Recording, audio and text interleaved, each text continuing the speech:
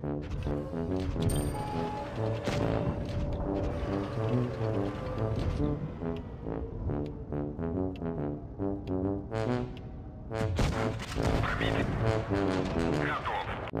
few moments later.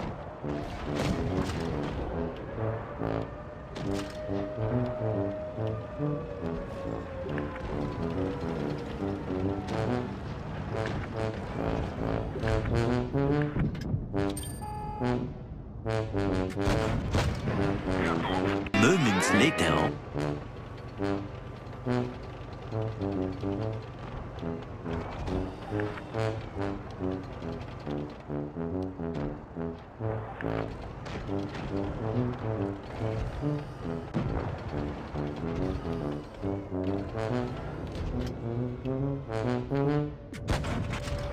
Противник уничтожен.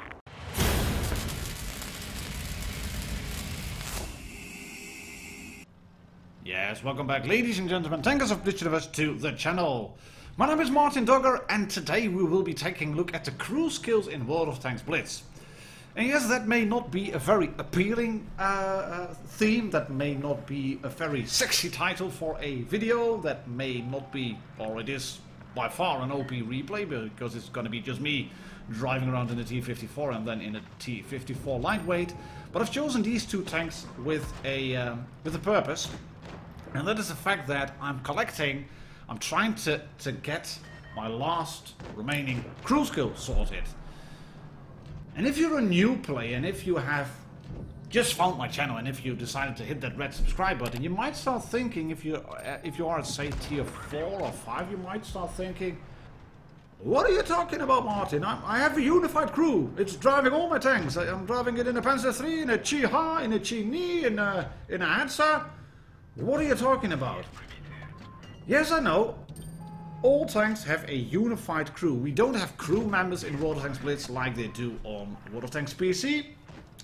But still, you have to drive a light tank to train the crew skills that are tied to a light tank.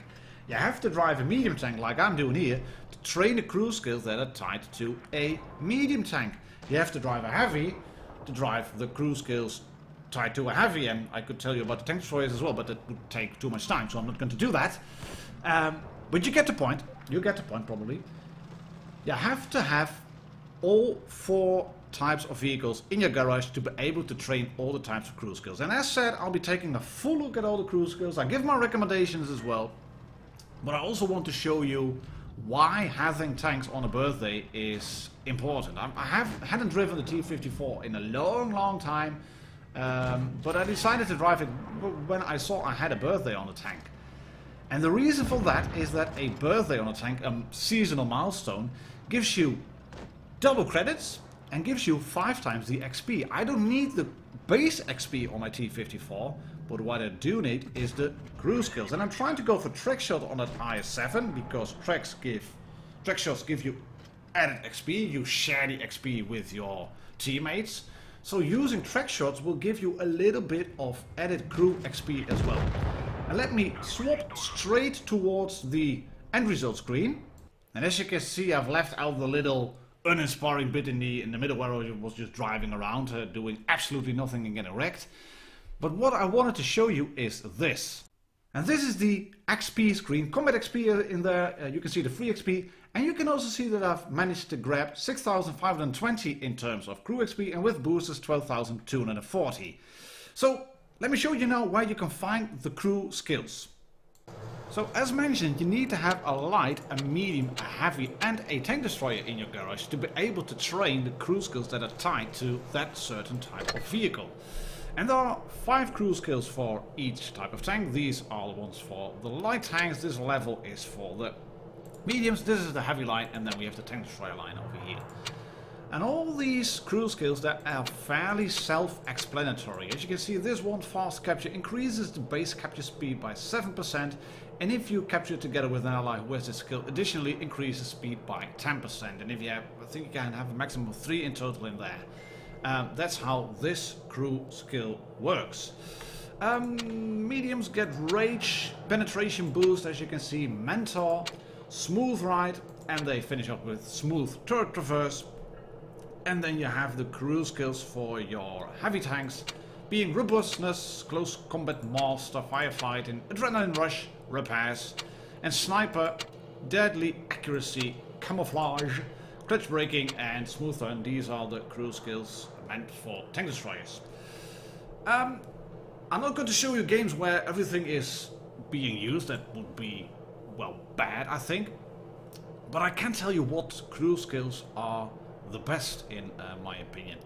This one is the best to start training on your light tanks. Why is that? Take a look down below here. Mastered skills are effective for all types of vehicles with any level of crew mastery. It doesn't matter if you have a tank sitting at 50% or 100% or 75 in between, or anywhere between 50 and 100 in terms of training. These skills affect the statistics and the way your crew behaves in any vehicle. And I've trained all these skills up to level 7.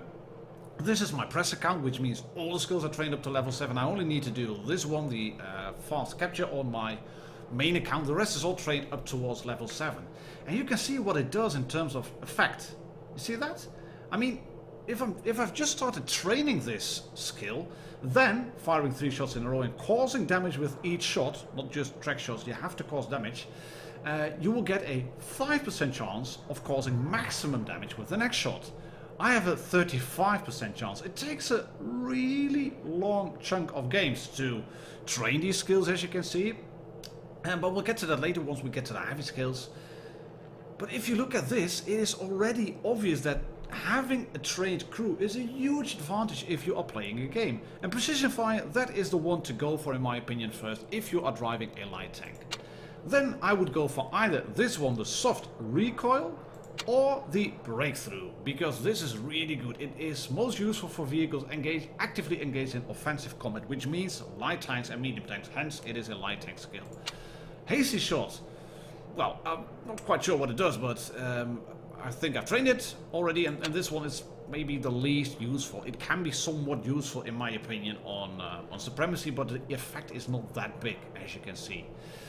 Right, those are the light tank skills. If you are a new player and only have time to start really training one skill, this is the one I would go for. And after that, train this one, and the rest just tag along as you play light tanks. Right, the medium tanks, we have the Rage, Penetration Boost, Mentor, Smooth Ride, and Smooth Turret Reverse. And you will want to train this one, Mentor.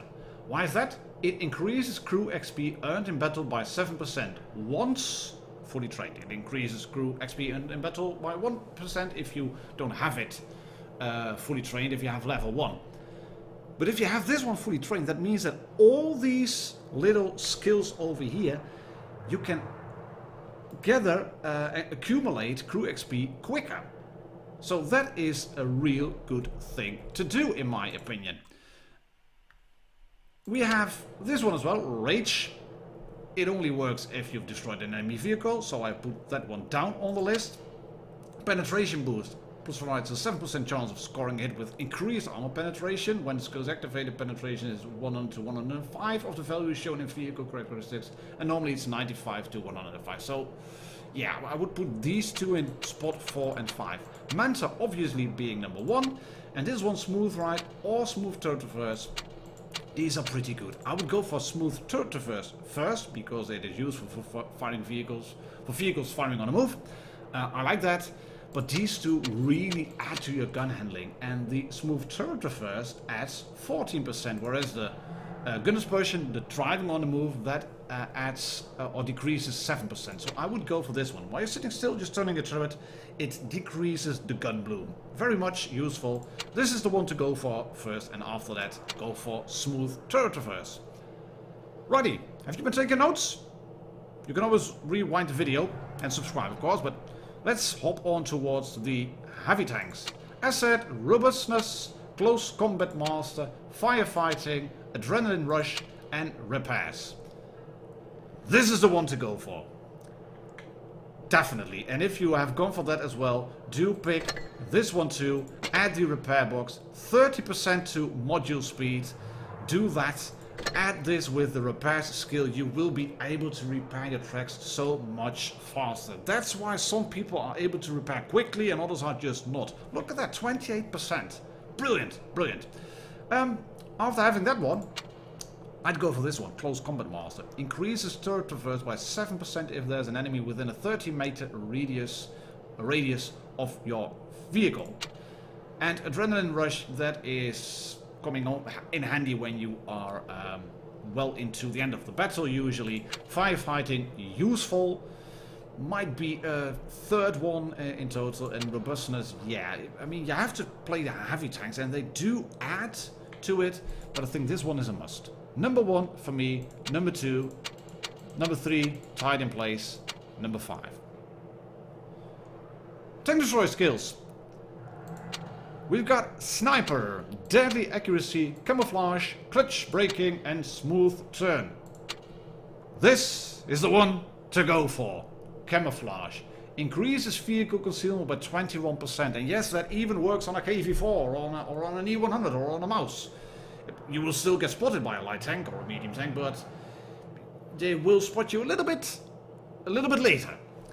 But if you have, for example, a Jagdpanzer 4 or an E25 or an Object 268, if they already have a really good camo value, then this one adds just volumes to that camo value. This is the one to go for on the Tank Destroyer line.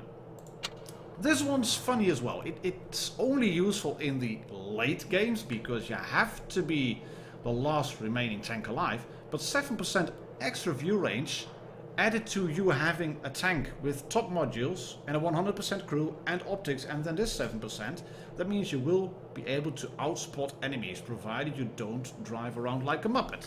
So I would go for Camouflage, and then maybe this one, Deadly Accuracy, or I would go for Clutch Braking.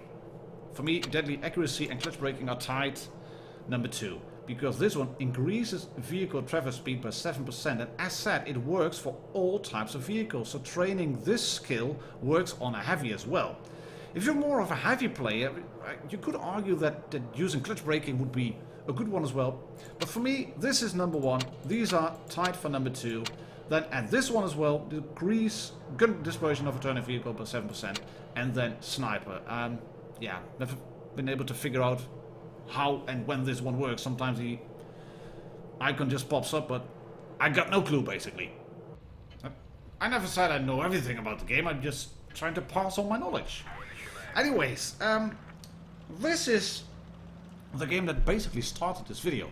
Driving the T-54 lightweight on Yamato Harbor. Because it's a light tank, I have a birthday on it, which means that I can really churn in those crew XP points. And having these birthdays and having the boosters coupled to them, that really adds your crew XP. And you could argue that you don't really need Mentor anymore. But if you're going to use Mentor and then also use the birthdays and also the boosters, truckloads of crew XP coming in. As said, I have one last remaining crew skill to be done. I'm training level 7 on fast capture. Battles remaining 1,195. What? That's a lot. Yes, but it's just for having just single gates basically. It's not on an average. It's not calculating the average on the amount of games I've done. It's basically saying, well, you need to play 1,195 games if you would get like the normal value of your crew skills. And I do get more using the boosters, using birthdays, etc. What you can do, however, to help is accelerate your crew skills. And there's a button in the bottom right corner of the screen if you're in the crew area of your vehicle. And if you press the accelerate button, you're presented with a screen that says you can accelerate skill training using elite XP only, levels 1 to 4, or in combination with credits or gold. So on levels 1 to 5 of training your crew, you can use elite XP. And elite XP, you get that from driving premium vehicles straight away, or when you have researched all the modules on your tank and all the adjacent tanks as well, which means that if you complete the grind on the LTTB and you've unlocked the T-54 lightweight, it becomes an elite vehicle. And that XP is, well, you can't use it to get another tank. So it kind of accumulates and just stacks up into a big pile of unused XP. But that elite XP, you can use it to accelerate your crew training if you're on level 1, 2, 3, 4 or maximum of 5. Or if you use credits or gold, then you can accelerate them even quicker. And yes, that is indeed useful. Of course, you can accelerate stuff by using gold, but you will still need to have elite XP. So it's not just a matter of buying your crews, because you still have to play a fair bit. But as said, I've done my recommendation on the crew skills. I've shown you what's the best way to grind them. Use the birthdays, ladies and gentlemen, tankers of this universe, because they give you a truckload of credits, but also in terms of XP. And yes, these boosters, they are not appealing when you get them, or you should buy them, but you can get them from the free containers in the game, so put them to good use. Use those crew XP boosters, get that crew XP rolling in, train your crew, and be victorious on the battlefield. Well, that's a great way to end the video. My name is Martin Duggar. Catch you all on the next one. Cheers, happy tanking, bye bye.